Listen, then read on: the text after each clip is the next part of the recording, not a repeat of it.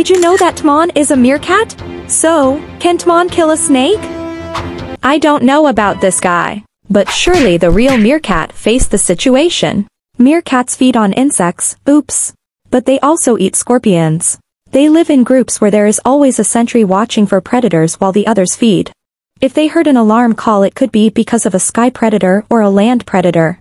Meerkats run into their burrows immediately to hide, but if one of them in trouble, they all run to help. Meerkats can eat small snakes, but face-to-face with a cobra usually ends with the snake surrendering and turning away. You did it! You discovered the meerkat, the small courage predator.